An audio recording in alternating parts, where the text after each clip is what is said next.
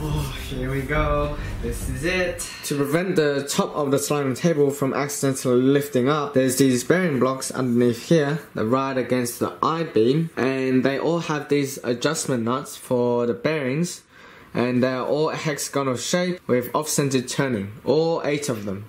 And originally I was going to mill all of that out using this square stock, which would have been very difficult. But luckily, while I was buying new blanks for the axles, because I messed up, I found out the local steel yard actually had steel that were already in hexagonal shape. And so that would save me from having to mill out the hexagons. And instead I would be able to focus more on the turning. But unfortunately, I bought the wrong dimensions on my first try because I didn't check, so I had to go back a second time to buy another one. But at least I got it right at the end. Since it's a hexagon, I can center it easily on the lathe. Then I can face off one side. To cut the workpiece to smaller length, I'm going to use the parting tool on the lathe. And to make sure that I part off the same distance every time, I've made this little jig, which basically indexes it so that the workpiece protrudes out of the chuck the same distance every single time.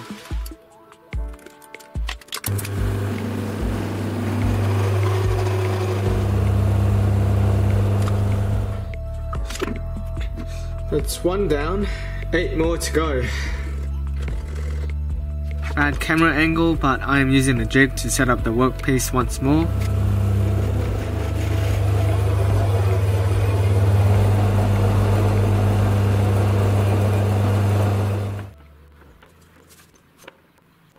So I cut out 10 of them instead of 8. Oh yes, I forgot to deburden.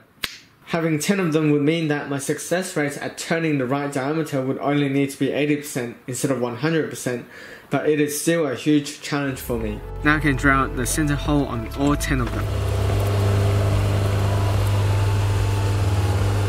To prevent the metal from backing out, I've cut a piece of wood to fit the chuck, and the metal just fits on like so. And this should be a lot safer than trying to use one of these.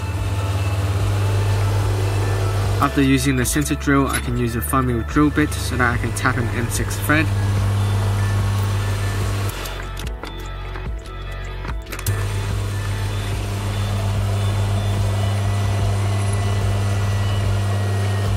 Now, the hole still needs to be tapped, but before I do that, I want to actually start turning the other end to fit the bearing, because I'm not sure whether all 10 of them are going to make it through this stage. And lucky did I find some hexagonal shaped pieces of steel. It makes off-centered turning a little bit easier, in that I won't need to swap out to the 4-jaw chuck. I can still use the 3-jaw, and then to make it off-centered, I'll just put a tiny spacer at the side here, and that should just make it off-centered.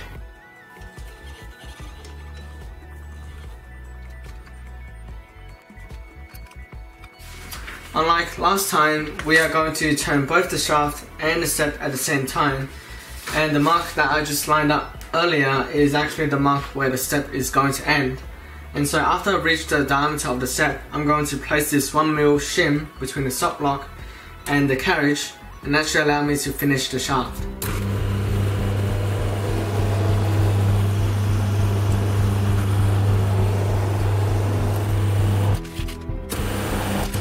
Okay, I think we got it. Just in case you're wondering, that was just a step, not the actual shaft where the bearing is pressed onto. This is where things get real. Getting the first one right was really important in setting up my confidence for the rest of the turning. If I failed this, I would have probably have a greater chance of screwing the others up. Knowing this, I tried really hard to get it right, taking every precaution possible. However, I still nearly forgot to put in a spacer that preserves the step. Luckily, I realised just in time when I still had 0.5mm to reduce down. That was such an intense moment, kind of like doubted myself every single time before I made a cut. But now at least it does fit, and fits quite nicely. I'm not sure whether the bed and the head of my lathe is actually out of sync or something, because I think there might be a taper in it, quite a big one actually. But it might actually just have to do with the way that I'm cutting it, which I cut really slowly at the start and then really quickly at the end, so that might have been the reason. But I just need to repeat this another 8 times, hopefully just another 8, not 10. This really did take a while. I took short breaks for every 2 or 3 that I turned, All I can say is the most important tip in doing this is to stay concentrated and find a way to make yourself concentrated. For me, it was just playing some music using my headphones. Luckily the time-lapse mode on the camera doesn't pick up any audio because I was singing the whole time, which would be really embarrassing. Oh my god, it's finally done!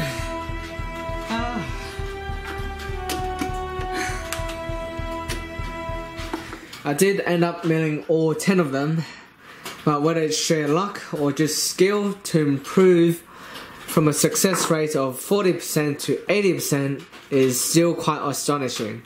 This is probably one of those things that when I look back a couple years later, I'm gonna be like, how the heck did I even do it? Now I can pick out the 8 that works and tap the holes.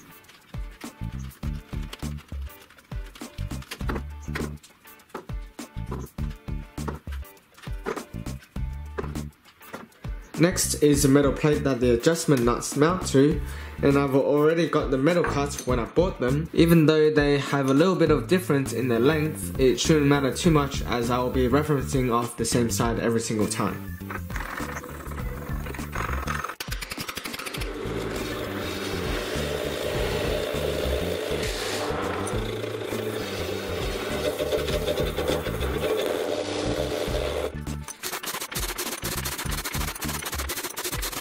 Time to press the bearings in.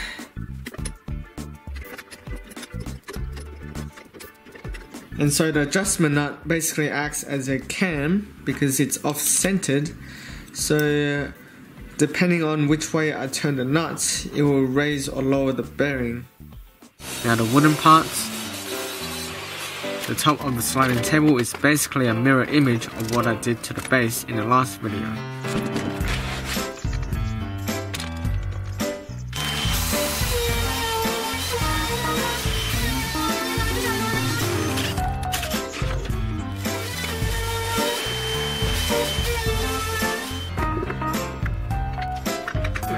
So at least it fits. Thought for a second it wasn't going to fit.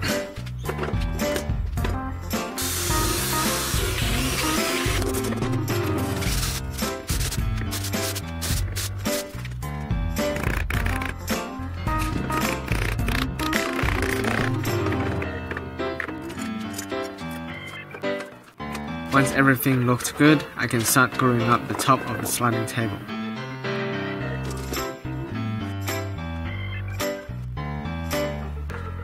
And the end caps are just screwed on.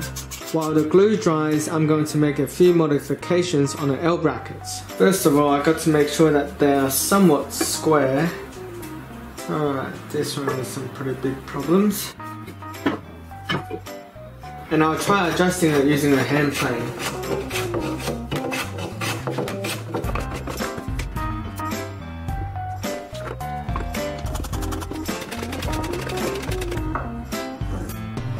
Now I can cut them a bit shorter.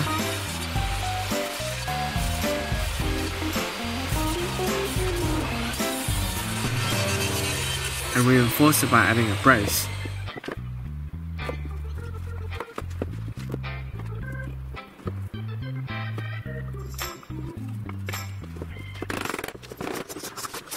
Alright, time to try it out. Okay. We've got a slight problem. Looks like I interpreted the plans wrong because these aren't supposed to be the same length, so at least it's nothing major.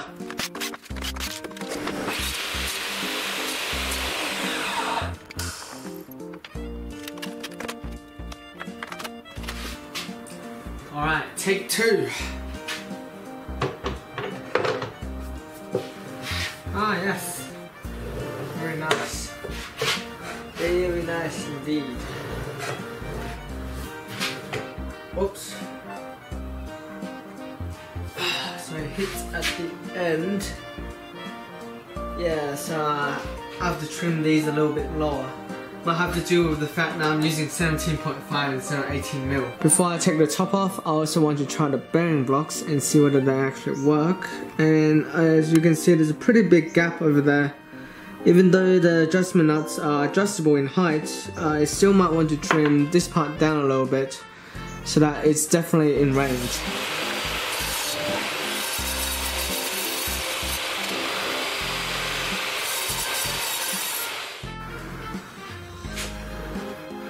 And that looks a lot better. Even the bearing now actually fits with a much smaller gap that I'll be able to adjust. And so now it's the board that mounts here, the board that goes on here, and where the bearing blocks attaches to the inside here. But since the bearing blocks has this screw sticking out, I have to drill out the hole to countersink for that.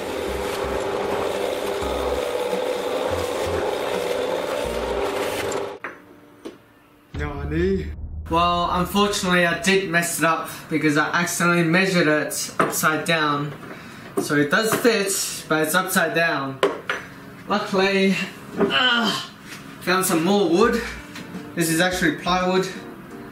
Kind of was saving it for another project, but since I don't have any more wood, I guess I just have to use it then. Now the head of the bolt does fit in, but I'll actually like to enlarge a little bit so to fit the washer as well.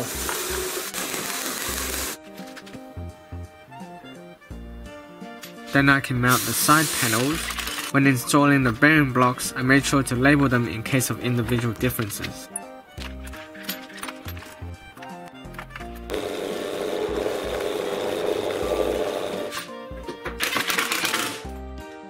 So I did the other side, but my camera kind of died out on me, so I couldn't get any footage. I basically did the exact same thing, except that I put the screws on the outside because it was just easier to do so. And because this face is never going to be shown, so I even used the old piece with all the old holes and stuff. Before I go any further, I'm going to reinforce this board that we glued up earlier, because now there's quite a bit of weight screwed onto it. Alright, and let's see whether it actually works. This time with the bearings, so it should be a full simulation of the real thing.